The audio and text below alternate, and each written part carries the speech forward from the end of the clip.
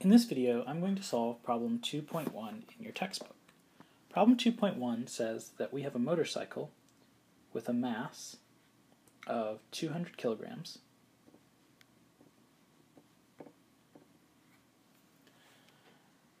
that applies a constant acceleration to go from an initial velocity of 0 meters per second to a final velocity of 5 meters per second in 5 seconds. The problem asks, what is the power applied by the motorcycle during this time? So to do this, I'm going to use what's called the work kinetic energy theorem, and that says that work is a change in kinetic energy.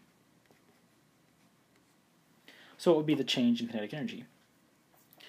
Well, I started at 0 meters per second, so my initial kinetic energy is 0. So this equation will look something like 1/2 mv squared final minus 1/2